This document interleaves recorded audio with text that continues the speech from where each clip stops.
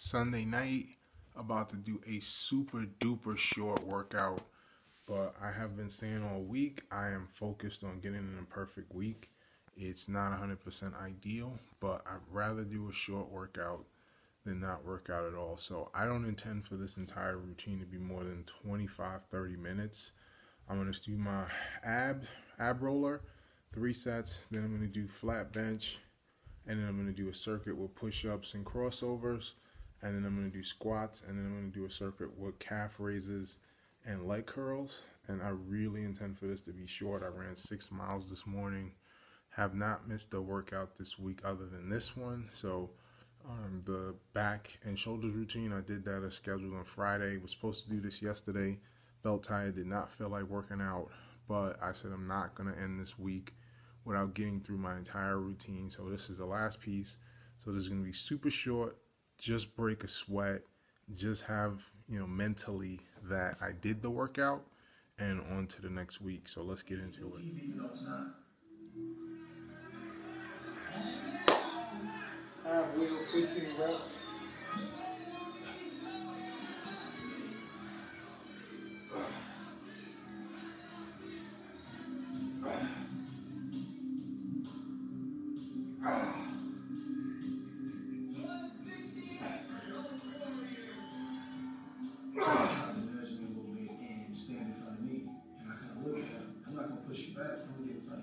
He's trying to put me in my place. I don't think he's really giving me that much respect. And that's going to go into the fight. He's going to try to do the same thing, but he's going to realize that I'm not.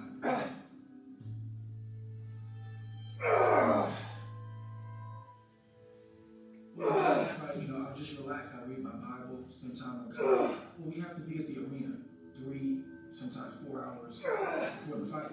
So I eat my last meal right before we leave.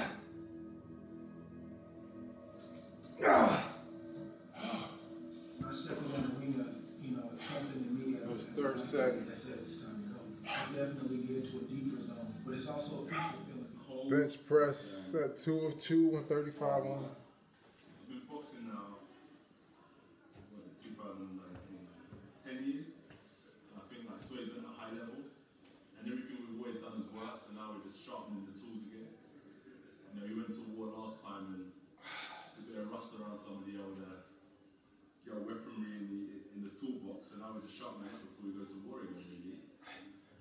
And that's it. We've got war December 7th. Clash on the Food. It's Andrew Ruiz. And it's my chance to win the heavyweight championship for the war. Training camp this time, I didn't plan for a fight, I just planned to win. It's the same ring, same principles, box to win. And that's what we did.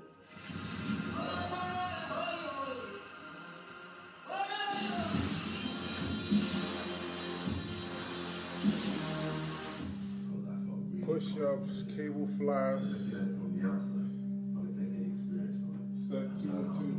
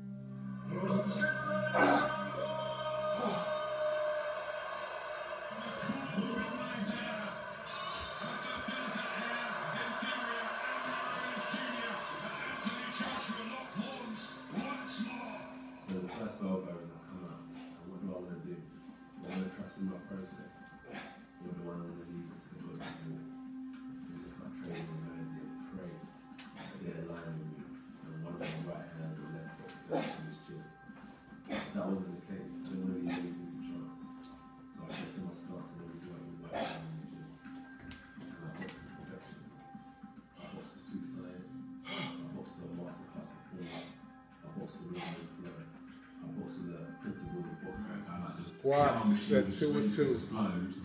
135.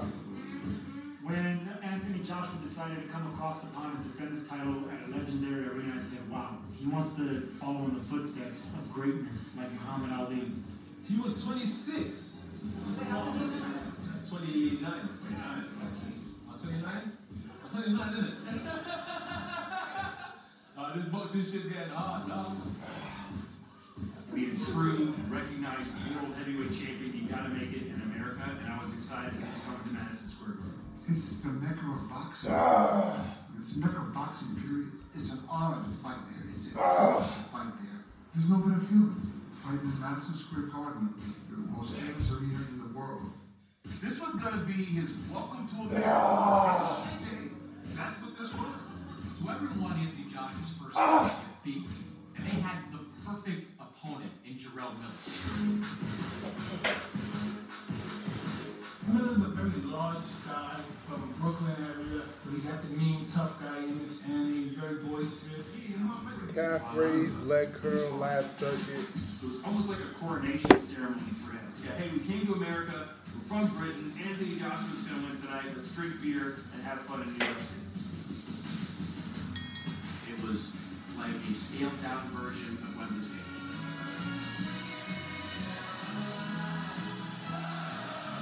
He has fans that will travel.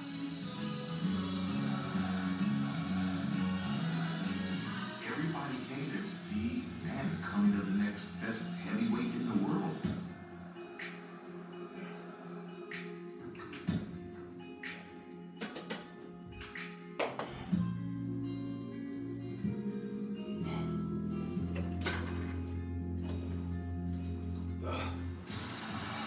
Ladies and gentlemen, from the Mecca of boxing, Madison Square Garden, New York City, New York, USA. Now making his entrance to the ring, welcome the challenger, Andy Destroyer Ruiz. That, as they say, is a wrap. So as I said at the start, short and sweet. Ab roll. Did bench by itself, then I did a circuit with push-ups and cable flies, then squats by itself, then a circuit with calf raises and leg curls. Perfect week. Very, very proud of that.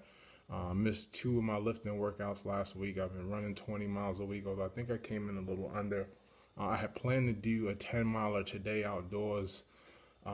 Ended up pouring all day, so I just did 6 on the treadmill, and I just made up my my workout from yesterday. Was fatigued, just was not feeling it, so I did decide to just double up today.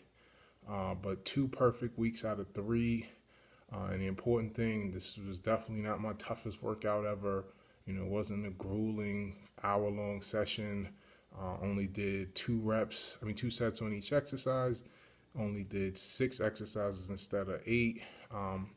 But the important thing is I got it in, and one of the most important things in terms of being consistent is recognizing you're not going to have your best every time.